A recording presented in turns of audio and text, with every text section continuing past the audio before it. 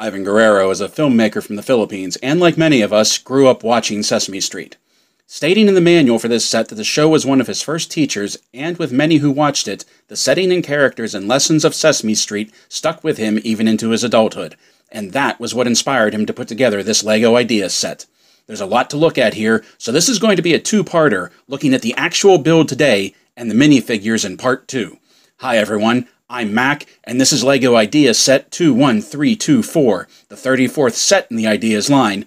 This is 123 Sesame Street.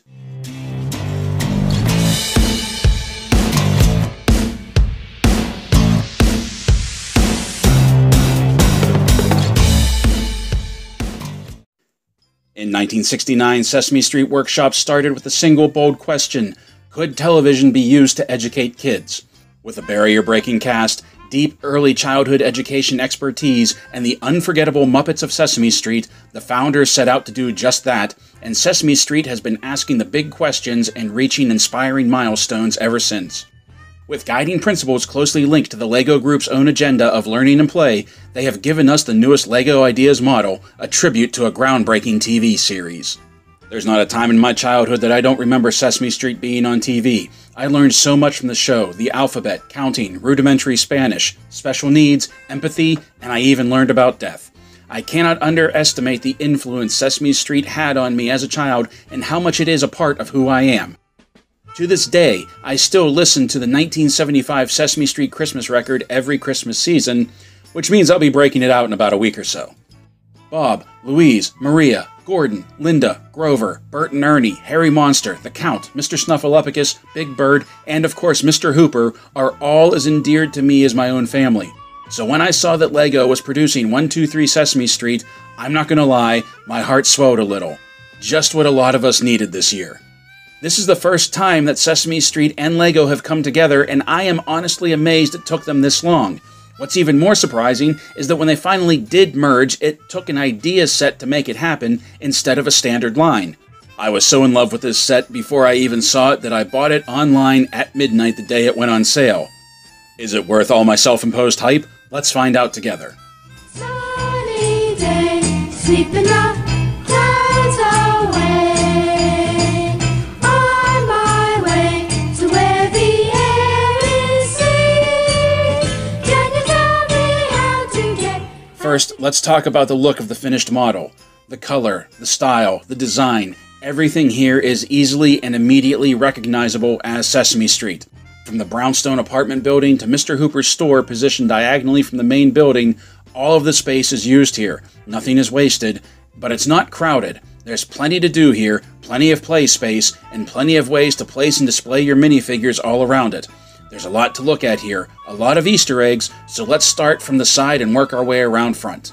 Starting at the right, we first have Big Bird's nest, and with this we need to talk about something. This is not an exact replica of the Sesame Street set that we are all so familiar with, but the charm, theme, and aesthetic of Sesame Street are all here, and we begin that right here.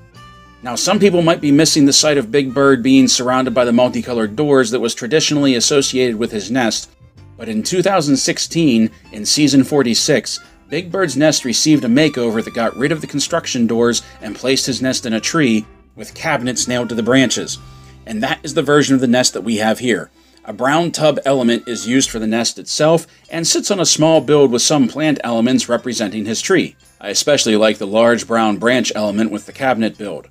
The small piece on top of the cabinet I believe is supposed to be Big Bird's dump truck, in which case it should have been green and not blue. Other little accessories for Big Bird is his teddy bear radar that sits in his nest, along with a set of roller skates that can either decorate his area or go on his feet for skating down the street. Two pictures adorn Big Bird's nest, a photograph of his best friend, Mr. Snuffleupagus, and one that hits close to home for me, an element that displays a rendition of the hand-drawn picture of our dear Mr. Hooper. It's even signed by Big Bird himself. The backdrop for Mr. Hooper's portrait is a wall of multicolored bricks that I feel is a nod to the multicolored construction door origins of Big Bird's nest. Coming around the corner, we are greeted by the sight of the iconic brownstone apartment building 123 Sesame Street itself. The look is slightly different from its TV representation, missing a third window on the second floor, but everything else is here, everything that is needed to immediately identify what you're looking at.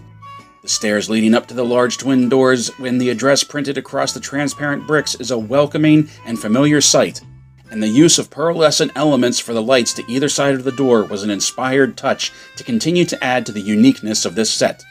Even the windows have been fashioned in such a way that they nearly perfectly resemble their TV counterpart, with some people already pointing out that the green is much brighter than the coloring of the show. Personally, I don't have a problem with this, as you want LEGO sets to be colorful and to pop. Down front in the low wall section of the brownstone, we have Oscar in his new, as of Season 46, location with the dumpster and recycling bin. Oscar's trash can, as you can see, is positioned just below the window to Elmo's bedroom. Instead of the standard trash can lid, LEGO decided to go with a round 2x2 plate, and I think I know why, but we'll take a look at that in Part 2 when we look at the minifigures. Also included is a heart-shaped element that is printed with the likeness of Slimy, Oscar's pet worm. On the second floor, coming back around to the right side above Big Bird's nest, is Ernie's window box, complete with the milk carton for the Tweedledbug family to live in. Come and play, everything's A-OK. Friendly neighbors there, that's where we meet. Can you tell me how to get to Sesame Street? How to get to Sesame Street? Now coming around to the left side of the apartment building, oh man did they pack a lot of stuff in over here. First they included a fire escape that, while it is in the most impractical place ever, really adds something to the style of this building. It has plenty of space to place minifigures and even has a descending ladder. And below the fire escape we have Abby Cadabby's fairy garden. A much smaller representation than the on-screen setting, it is still nice that they were able to include this in some way, with a great mural painting of Abby painted on the side of the building, and if you look at the garden you can also see her fairy wand. Back up to the second floor we have a great billboard advertising Biff and Sully's Construction Company. I personally loved these guys when I was watching the show as a kid, and I am glad they were able to be part of this set somehow. And now around the corner, diagonally from 123 Sesame Street, is another building that is arguably just as iconic and important as the brownstone itself, Mr. Hooper's store. The character of Mr. Hooper was one of the first 4 human characters of the show, and was a special friend to Big Bird. When the actor, Will Lee, passed away in 1982, instead of simply writing the character out or recasting him, the Children's Television Workshop did something unheard of. They discussed the reality of death head-on on a children's show. It was heartbreaking and wonderful all at the same time, and I still remember watching that episode when it aired. Mr. Hooper's legacy has lived on through the show by keeping his variety store a central point of the show, and Big Bird's ever-present picture of him hanging by his nest. At the front of the store we see the classic green and white awning, something that I believe only went away for one season. Underneath the front window is what I believe to be another trash bin, with some food elements placed in it as well as 2 newspapers. One up front talking about the horrors of a porridge shortage, a plot point from a past episode. The other paper is headlined with Super Grover Saves the Day Again. This is a fantastic nod to Grover's alter ego, but also adds a bit of a sting that Grover isn't one of the included minifigures with this set. On the second floor we have light brown and tan bricks that give us a nice contrast to the storefront, as well as the new neon sign for Hooper's. And a small detail, but it's worth noting, I love the aesthetic of this window. Around the side of Hooper's store, just down from Abby's fairy garden, is the outdoor cafe extension of the store. A cafe table with a red and white checkered sticker representing the tablecloth is positioned just outside the service window. Below is a plate piece with a sticker bearing a classic yellow and black pattern of Hooper's, and on the counter sits a 5-cent piece as well as a coffee cup element that looks great. We also have a clever little build for the cash register here. I don't often use the word cozy, but there's really no other way to describe this little tucked away nook of Sesame Street. Coming back around to the front of the set and the left side of Hooper's store, we have our opening, and I'll admit it's a little odd that the access to the interior of the store is from the side and the front of the set itself, but looking inside we can see why. With the wall of knickknacks for sale inside the store, there would have been no other way to position this inside without blocking the door. The interior of Hooper's store isn't overly decorated, but it looks good for what it is. All of the product on the shelf is made of printed pieces. Peeking around the back, we have the only section of the entire set that I find disappointing. The back of Hooper's store is ugly.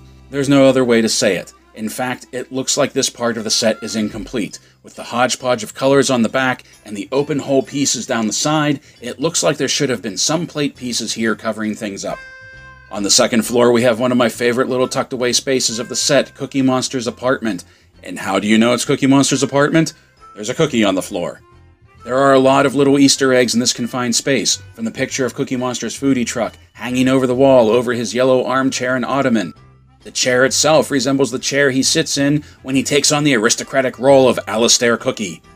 Guy Smiley is on the television, and it looks like Cookie is ready to record his favorite show because there's a VHS tape loaded in the front of the VCR. And above the TV is a portrait of one of my favorite members of the gang, Count Von Count. If I thought it was disappointing that Grover wasn't part of this set, then it's a crime the Count wasn't included here. Who knows? He might be the reason why I'm a bit of a vampire fanboy. But at least the Count was represented here from this great portrait. Further representing the Count, right above him on the roof is a bat, and anyone who has seen the show knows that Count Von Count is always surrounded by his bats in his castle home. He's even named some of them. Also on the roof is a great-looking build of a roof AC unit. And now that we're looking inside buildings, it's time to look around to the back of the brownstone and see what's inside there. Sunny day, sweeping the clouds away. On my way to where the air is sweet. Can you tell me how to get? Before we get a detailed look, there's something we have to accept. To put walls in place to separate the different rooms of each floor, the build of the brownstone would be much larger and bulkier than it already is. So with that out of the way, let's take a look at what we have. On the first floor, we have our entry here, and I feel like this red section to the left is supposed to be the lobby of the building and not actually part of Elmo's apartment. Not only do we have the red carpet here, but we have a bulletin board posted with various drawings by Elmo featuring Telly Monster as well as the Martians. Next to it, we have an old-time wall-mounted telephone, and even a fire alarm tucked up in the corner, complete with an alarm box on the outside. Moving to the right, we get Elmo's place. Light yellow plate pieces denote his area, and we can see that he has toys spread all over his home. A rocket ship, a stuffed bunny, his toy train, a ball on the nightstand, and his goldfish bowl on the chest of drawers. His bed is small, but that's okay. Elmo's a small monster. Adorning the walls of his home are the pictures of a bridge, a photo of him and his father, and a photo of Elmo's friends, Zoe and Rosita. Moving up to the second floor, we come to one of the most iconic interior settings of Sesame Street, Bert and Ernie's apartment. We have visited their home many times over the years, and it's impressive how much Lego has managed to fit into this relatively small space. First, we have their bedroom, with their twin beds separated by their nightstand. In this small space, there are plenty of details like Bert's bottle cap and paperclip collections. The photo of the two friends together hangs on the wall, and a shelf above each bed holds up some of their toys. Moving right, we have Bert's armchair that he is always sitting in when he's trying to enjoy a good book, and speaking of a good book, we also have this small build accessory, Cooking with Oatmeal. No doubt one of Bert's collection, maybe off the bookshelf behind his chair. Opening the book, we see there's even writing inside. And finally, that brings us to the last part of the friend's place, the bathroom. More specifically, the bathtub, the place where Ernie likes to soak and relax and play with his rubber ducky. An accessory element that, of course, we get perched here on the edge of the tub. I love the look of Bert and Ernie's apartment. It's my favorite interior of this set, and I appreciate the effort Lego made to get as much familiarity as they could packed in here. The only thing I might do different is pull Bert's armchair forward so that Ernie can get behind it, as he often does in the show when he's playing with Bert while he's trying to read. And finally, that brings us to the roof of 123 Sesame Street, and the details just keep coming. First, we see that the roof has been cut away on angles towards the middle, making it easier to access the interior of Bert and Ernie's apartment, while still giving us enough space for figure display. Here on the right, directly above the bathtub, is a TV antenna. Never mind, there's no TV in the building. And behind that, of course, we have Bert's pigeon coop and his beloved pigeons. This is a detail that could have been so easily overlooked, but in a set that includes Abby Cadabby's fairy garden, I guess I shouldn't be surprised that the designers thought to include it here. On the left, to the opposite side, we have a simple set of exhaust stacks to vent the furnace of the building, complete with a little steam billow coming out of the pipes. Between this and the air conditioning unit on top of Hooper's store, I love that the designers included these roof units, giving the buildings a proper city feel and aesthetic. And finally, A loose build that even as I was putting it together, I couldn't believe it was part of the set. This small, simple, loose build is a rendition of the original Martian spaceship. This is fantastic. A simple piece made of 2 discs held together with a green rod and topped with a transparent dome. I haven't watched Sesame Street in a number of years, so I don't know if the Martian spaceship has changed much since it first appeared, I believe in the 80s, but I love this throwback item that was included with this set. And last, but certainly not least, we have the iconic street sign that greets everyone who visits 123 Sesame Street. Using printed plate pieces, LEGO has managed a very passable rendition of the world's most famous street sign, and I love the use of the pearlescent dome piece as the street light that tops the pole. This is the first time, by the way, that we received this street pole in green. And there you have it, friends, part 1 of our look at the LEGO Ideas set 123 Sesame Street, and I have to say that as I was putting it together, I knew this was going to be an immediate favorite of mine. This is definitely going to be an ever-present set in my LEGO Town builds, be it my Christmas village, a Halloween setting, or anything else I might build up. 123 Sesame Street will always have a place in my dioramas.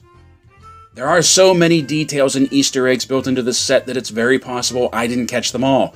This is definitely one that is worth seeing for yourself. The majority of the graphics of this set are stickers, including the big pieces like Abby Cadabby's mural. Regular viewers of the channel know that I am not a fan of stickers. I don't have a very steady hand when applying them, but I can tell you this, I have never been more careful applying stickers to anything in my life than when I was building this set. Ollie Gregory and Crystal Marie Fontaine, the LEGO designers who brought Ivan Guerrero's idea to life, both profess to be fans of Jim Henson and Sesame Street growing up, and I think it shows in what they've done here. That's all we have for you today, friends. Stay tuned for part 2 of this review where we take a look at the minifigs that came with this set, and we talk about the importance of them for LEGO. Until then, play well everyone, stay safe, stay healthy, and as always, thank you for watching.